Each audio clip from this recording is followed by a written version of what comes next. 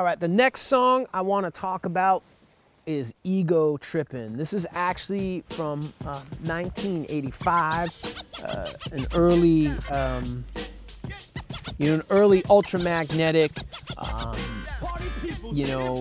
song. It did, obviously make the album eventually.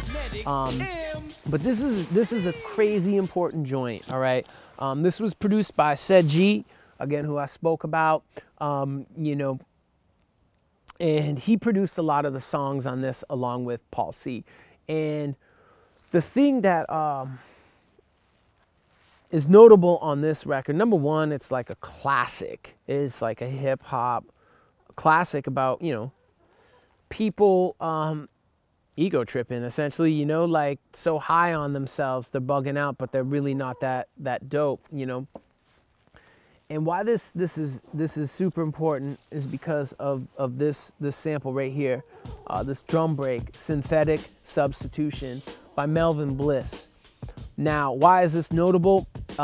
This song from 1973 actually features the drumming of the, one of the funkiest, dopest drummers of all time, Bernard Pretty Purdy.